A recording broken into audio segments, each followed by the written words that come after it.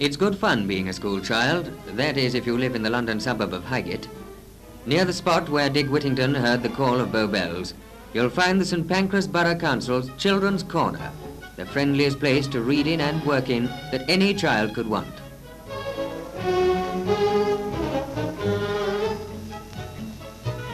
Hands clean, that's the only password. And you're inside a treasure house of books to borrow and take home, or books to pore over on the spot with your pal from next door. The Children's Corner has story hours too, and radio listening circles, and exciting visits from famous writers and broadcasters.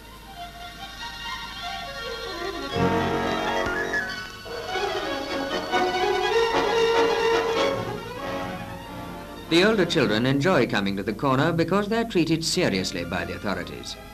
They appreciate the chance to do their homework in peace and quiet. If homework must be done, this is the place and the way to do it.